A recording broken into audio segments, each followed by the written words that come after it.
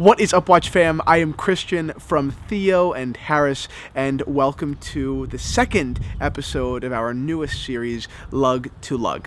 Over the next few minutes, we're going to give you a real in-depth look at this beautiful vintage Swiss watch. And by the time it's over, I think you're going to fall in love. You never truly own a Patek Philippe. You merely look after it for your douchey son. While most of us, including myself, hate that old advertisement, once you hold a Patek Philippe, it's hard not to, all of a sudden, relate. This is a Patek Philippe, reference 3537, and it's actually the first Patek I've ever sold here at T&H. This is a big moment for us. Now, I've been offered a few Pateks before, but this was the one I wanted to take my Patek virginity.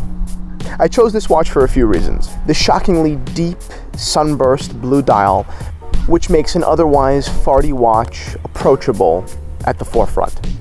Its 18-karat yellow gold case measures 33 millimeters. It's not without its scratches, but personally, I prefer the sharp case to a cleaner, polished, and softer one. Its gold theme is carried into the hour indices and hands, which are tapered at the tips. A little detail that I love. Although 33 millimeters, I think it wears incredibly well, probably because of the dial to case ratio.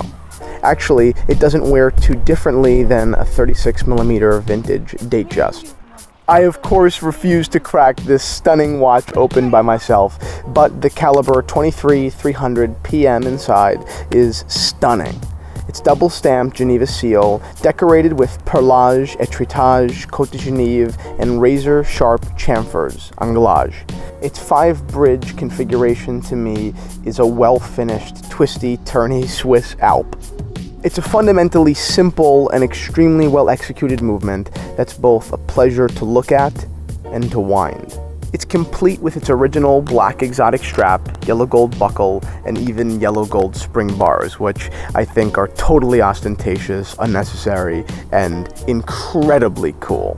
Now, while I might love farty grandpa watches, this same piece with a white dial would be just that. And I can completely understand why the mass market wouldn't appreciate it as much. But this Patek Philippe, reference 3537, with its deep blue dial, is an absolutely exceptional wristwatch. It's small, it's fine, it's yellow gold, it's hot horology, and yet still, it's incredibly approachable. Although it definitely isn't, it almost seems like a watch of the people. I sold this example to a gentleman, a T&H fan, and now a friend.